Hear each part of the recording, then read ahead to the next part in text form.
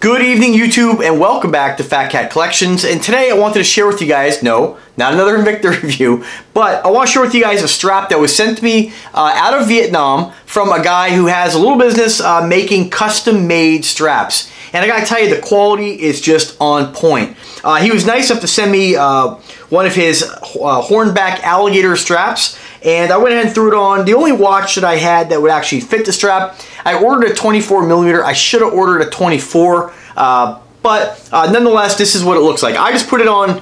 This is just an inexpensive winter watch that I have that happened to be 24 millimeters. And I know that the watch quality is not on par with what the strap is like, but it gives you guys an idea what the strap looks like. Again, I ordered it in the red hornback, and the hornback is something that's pretty hard to find in a strap. You'll see the problem with alligator straps, in my opinion, is that everybody has, most watches are, I shouldn't say everybody and most, but a lot of watches come on an alligator printed strap. So it's real cowhide, but they print it to make it look like alligator. So to be honest with you, I have some straps from I did a couple reviews from another company. I forget what it was called. Maybe Strap Code. Not sure offhand. But very nice quality watch straps. But you know, I ordered the python and the ostrich and that kind of stuff, and those are great exotic leathers or materials. But one of the straps was like a $200 genuine alligator strap, and you know what, when you side by side compare it to a faux strap, it's really hard to rationalize, you know, spending that money on something that looks exactly like the fake one or the imitation alligator.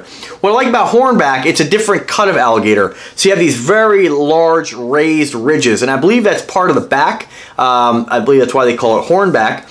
And whereas normally I think when they generally make alligator straps, they do it from the underside. I guess it depends on what you buy, but I was pretty excited to get my hands on a hornback because I don't have one of these, and I wish I would have ordered it in black in 22 because I could have put it on some of my dress watches, but I just wasn't thinking. So, but anyway, I put it on this watch. It's done in the red, and the quality is really beautiful. On the inside, it has like another leather coating. I'm not sure what the material is. If that's cowhide. He didn't really send me any information, but definitely a beautiful strap. And from what I can tell, it doesn't look like anything is stitched on these. And I'm not. It's really an art form. I'm pretty sure this is all either glued together, which just kind of does concern me a little bit because on the underside, I'm not sure, maybe there's stitching underneath that, but there is no stitching. So although this is a very comfortable, smooth strap on the inside, I'm not sure how it's going to wear. Time will tell, but you know, how often am I really going to wear this? Because I don't wear this watch all that often. But nonetheless, I mean, the quality of the strap is beautiful. It's a lot better. I thought it was going to be a little more primitive. It's very, very high quality. Very, very nice materials in this. I mean, everything is really on point with straps that I've seen that cost, you know, $200. So it is a beautiful strap. I mean, red hornback. Now this one will actually fit my Aragon, so I probably will take this off this watch. When I want to wear something exotic like this in red, I'll go ahead and throw it on my Aragon gauge. I have one with a black face and a silver face. This will look beautiful on that. I did try to get one in orange, but he didn't have hornback in orange. But basically this guy he has, you know, pre-made straps that he's made, but this guy can pretty much make anything. I mean, these are custom-made straps. So if you want to have hornback, you know, you're limited on the colors, but I'm going to link you guys to his Facebook page. That's how I discovered the guy. And again, he's from Vietnam. He sent it registered mail. It did take probably about 20 days to get, but I came in the mail today, and I'm very impressed with the quality of the product. I mean, this is definitely a strap that whatever watch you have, he could pretty much custom make it, I believe, up to 30 millimeters. And the great thing about that is that, you know, I tend to be a bracelet guy, but when it comes to watches like INVICTA and some of the larger timepieces, the lugs are so wide on them, it's very difficult to find straps for any kind of INVICTA watches. You almost have to go directly back to the manufacturer. And sometimes those straps can be pretty expensive or not even available. So what's nice about this guy is he'll make you something up to 30 millimeters, any brand watch that you have. You give him the measurements, pretty easy, just measure at the lugs. And if you know which watch you have, naturally, he's some of those higher end luxury brands he's very familiar with. There's one he's, I think Patek was one of them, and Hublot, just kind of looking at his listings here.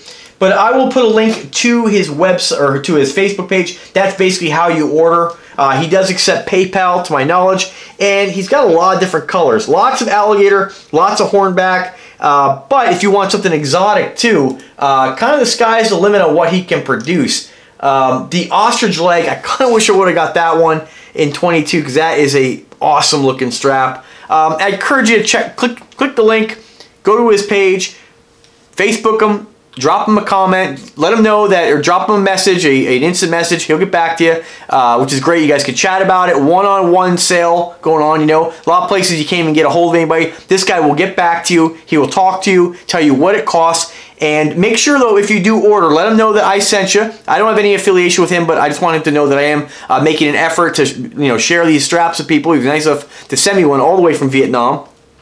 The only thing is, though, when you guys order, or if you guys order, and when you guys order, you have to order the buckle because they don't come with a buckle.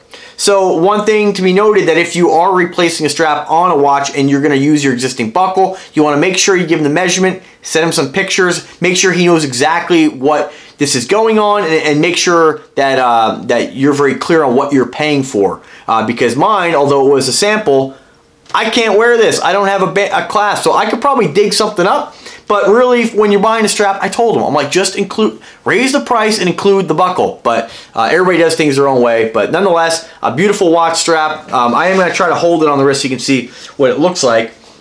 But definitely exotic. I mean, really cool looking. I mean, this is the only way that I really like to wear a non-bracelet strap. I mean, I'm not a big fan of poly. I'm not a big fan of rubber or silicone. If I'm going to wear anything that's not bracelet, it needs to be something that's like leather and exotic, some sort of exotic skin.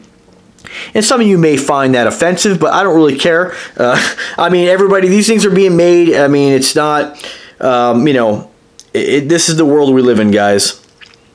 So let me know what you guys think about the strap. I think it's beautiful. If you don't support stuff like this, then don't buy it. But I think it's pretty cool, and let's face it, you know, I mean, if you're going to buy a watch, you're like, oh, you know, I'm just going to go out on a limb here and just say this, because I did have one person when I showed off my my Python strap on YouTube, mentioned how, you know, how wrong that was, and I get it. Everybody's got their opinion, and I get it. You don't want to kill things just for their skin. You know, other countries are different. A lot of the countries eat these creatures, and you know, but it is hypocritical unless you are a vegetarian and you don't eat meat at all. Then don't comment about the skin. So guys, thank you very much for watching. Let me know what you guys think about this video and the band. Let me know if you have any questions. Subscribe to the channel and have a wonderful day.